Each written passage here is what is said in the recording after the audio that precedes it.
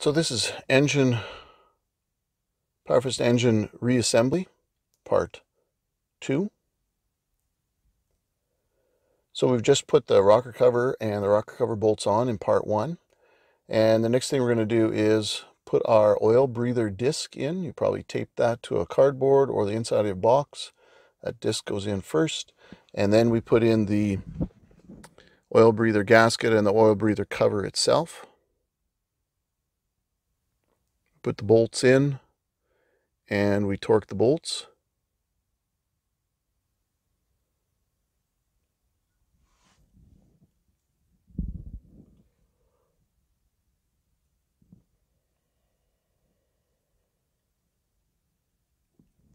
A common rule that I have is as soon as you put the bolts in from one component, you torque them. You don't say, well, I'll get to it later, because you will forget. So even if you're doing a bunch of bolts in the same area and it's the same torque, doesn't matter. As soon as the component gets put on, which in this case was the oil breather, you torque it and then you move on. This is the fuel tank bracket.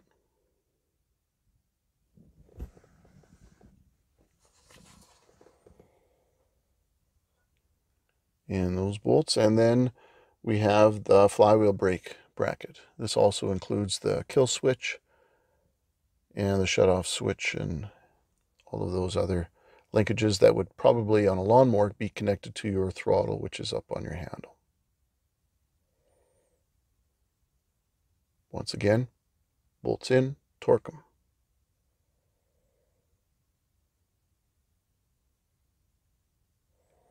Next is the oil dipper.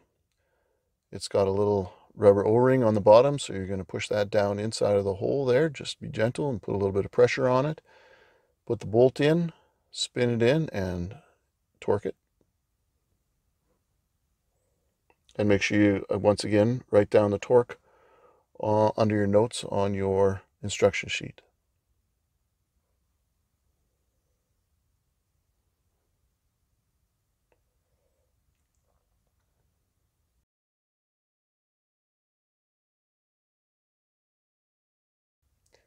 So now you've got everything that will fit under or near the flywheel assembled, and we're going to put the flywheel on. It's got, don't forget the keyway on the flywheel, and it's got to line up, and you'll see it all of a sudden clunk down. That means it's lined up with the key and everything's in place. And then we're going to put the flywheel fan on. It only goes on in one position, so don't force it. And the flywheel cup, also the starter cup. So put that on, we spin the nut on, and then we would take it away and we would torque that flywheel nut. And we had a video instructions on when to disassemble. You just do the same thing, put it in a vise with a crankshaft holder and torque it to specifications and write down the torque. And now we're back. We have to make sure that everything is tight. So we've got these blower housing studs. Those blower housing studs need to be torqued too. And if you are trying to put a wrench on there and it doesn't work and you wonder how the torque wrench is going to go on, you just use a deep socket, and that deep socket will fit all the way down in around the hex head, and we'll be able to torque it that way.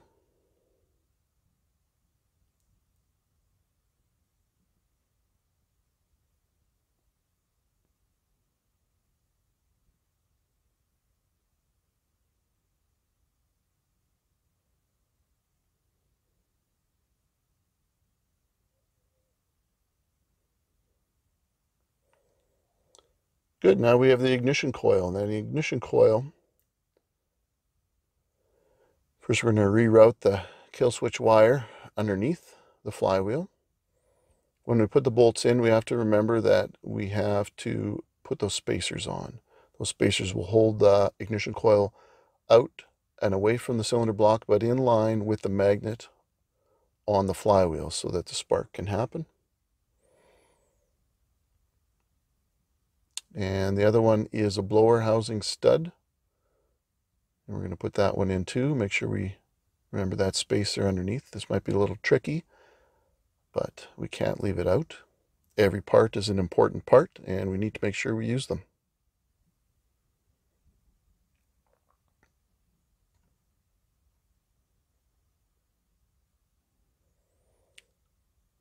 So we're going to turn those. We're going to pull the magneto coil away from the flywheel and then just hand tighten those bolts up.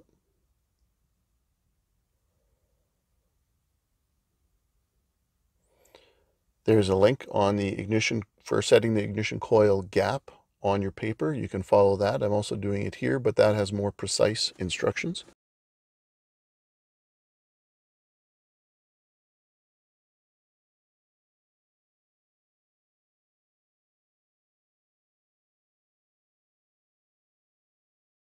So basically we put a feeler gauge in there and we torque the bolts to specification with that feeler gauge in between the armature and the flywheel.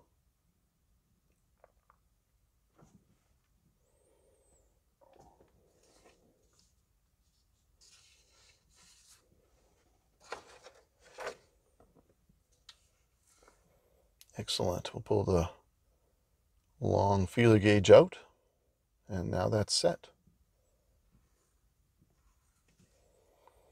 Kill switch wire, don't forget that. That's how we're going to turn the engine off in the end anyways.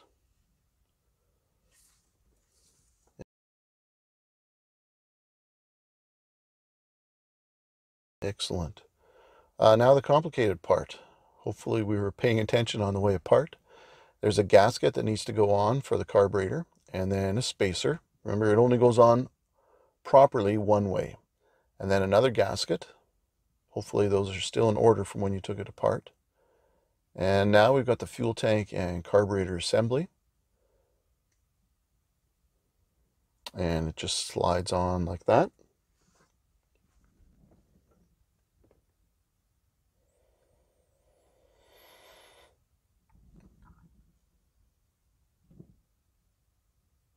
The last carburetor gasket, that'll go on, and that'll be just before the air filter housing.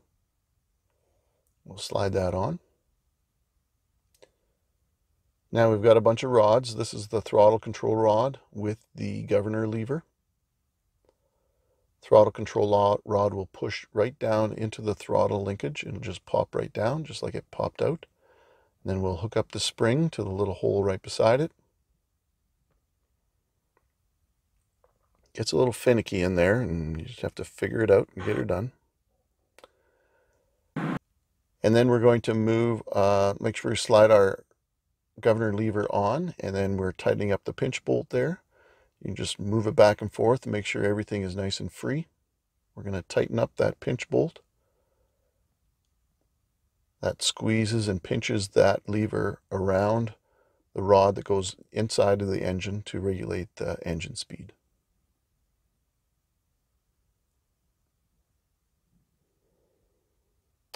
All right, there's a governor lever guide that goes on just to make sure that if you're mowing lawn or something, that a branch doesn't jam in there, and that will actually make your engine die or over rev, something that you don't want to happen. So that just protects that from happening.